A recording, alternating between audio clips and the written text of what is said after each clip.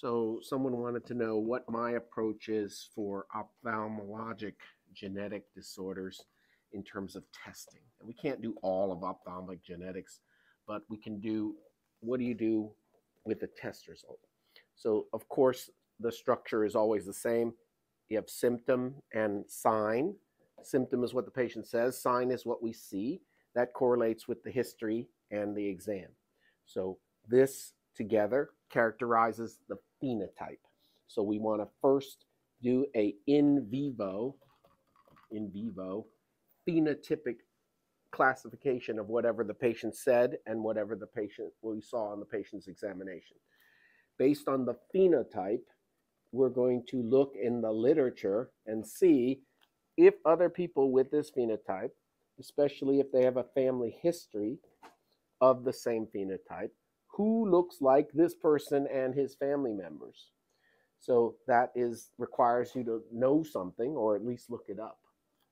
Then you've got candidate genes that you can choose from based on this phenotypic presentation. That candidate gene pool, if it's very characteristic phenotype, you can just do the target gene. Oh, that looks like Leber hereditary optic neuropathy. That looks like Stargardt disease. Then we just go straight for that gene. If, however, there's overlap in the phenotypic expression or variability in the expression, intrafamilial or affected individuals or families, then you have to do a panel of genes to cover that phenotype. So for example, optic atrophy, it's not very specific. And therefore, it's hard to look at an optic nerve and say, oh, that's Leber hereditary optic neuropathy, or that's OPA1.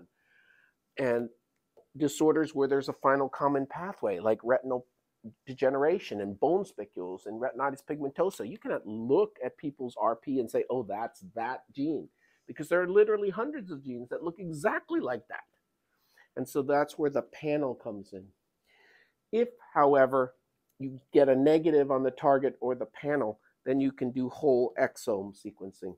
The whole exome only looks at the coding sequences.